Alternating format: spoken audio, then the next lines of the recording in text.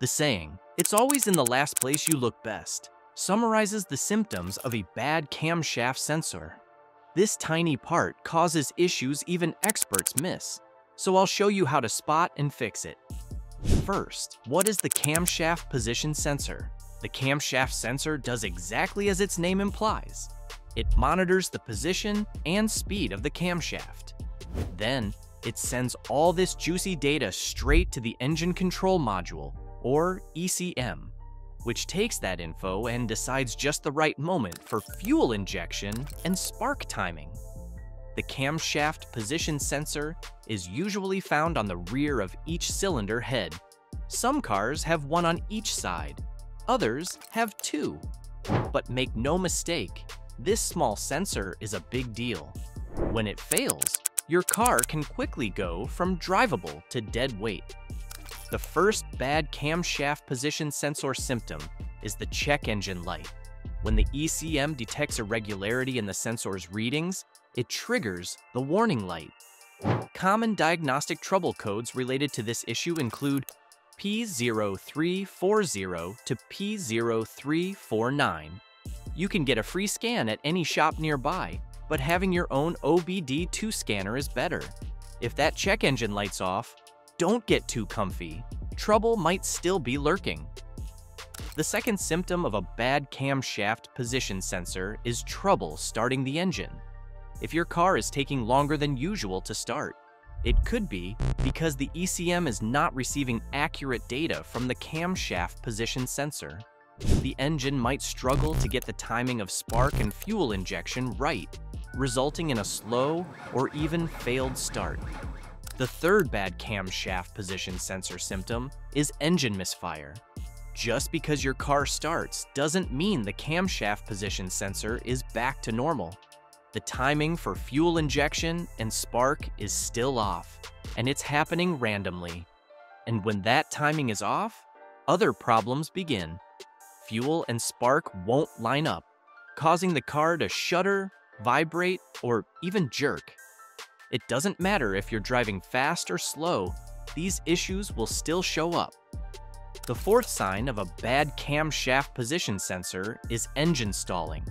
The ECM controls fuel injection and spark timing. When it's off, the engine suffers. Fuel is missed, and the engine eventually shuts off. Usually, stalling happens when the car is still. But a bad camshaft position sensor is different. It can make your car stall while driving. That's a serious issue. Of course, other causes could be at play. I'll explain those at the end. So stick around. There's a crucial tip coming up. The fifth bad camshaft position sensor symptom is rough idling. When the ECM gets bad camshaft data, things go wrong. It commands the spark plugs to fire off time. This causes a misfire and leads to rough idling. A rough idle is a warning sign. If your car idles rough but doesn't stall, you still have time to replace the camshaft sensor. Waiting until it stalls will cost you more. A garage visit could cost around $300, but if you do it yourself, it's under $100. The sixth symptom of a faulty camshaft position sensor is difficulty changing gears. The ECM relies on camshaft sensor data. It uses this information to manage gear shifts. But when the sensor fails, things change. The ECM struggles to choose the right gear. You may feel delayed or hesitant shifts. Sometimes, it picks the wrong gear entirely. In some cars, a failing sensor triggers limp mode. This mode protects the engine from further damage by keeping the car in one gear only, which can lead to even more issues. The seventh bad camshaft position sensor symptom is poor acceleration. When you press the accelerator, air enters the engine. More fuel is needed to keep combustion steady. The ECM controls this air/fuel ratio precisely.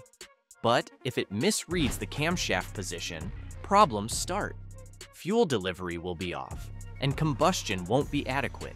As a result, your car struggles to accelerate, and that leads to another costly symptom. The 8th symptom of a bad camshaft position sensor is poor fuel mileage. Have you noticed a drop in fuel efficiency lately? A bad camshaft position sensor might be to blame. The ECM relies on this sensor for timing fuel injections. When it fails, fuel is injected at the wrong time. This leads to more fuel burned than needed. Your gas mileage suffers as a result.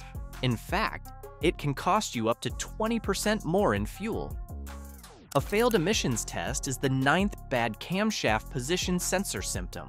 When the engine fails to ignite fuel, issues arise. Unburned fuel leaks through the exhaust system. This leads to a failed emissions test, and that means a trip to the mechanic. Repair costs can add up quickly, but there's a way to avoid this. I'll share that tip at the end. The 10th bad camshaft sensor symptom is unusual engine noise. When the camshaft position sensor malfunctions, it can cause unusual engine noises. You might hear knocking, pinging, or other irregular sounds. These noises indicate disruptions in the combustion process, often due to improper timing. The final symptom of a bad camshaft position sensor is the smell of fuel. As we've mentioned in the previous 2 symptoms, a fault with the camshaft position sensor will cause fuel to be injected into the car, but not burnt. As the fuel leaks out of the exhaust, you will smell it.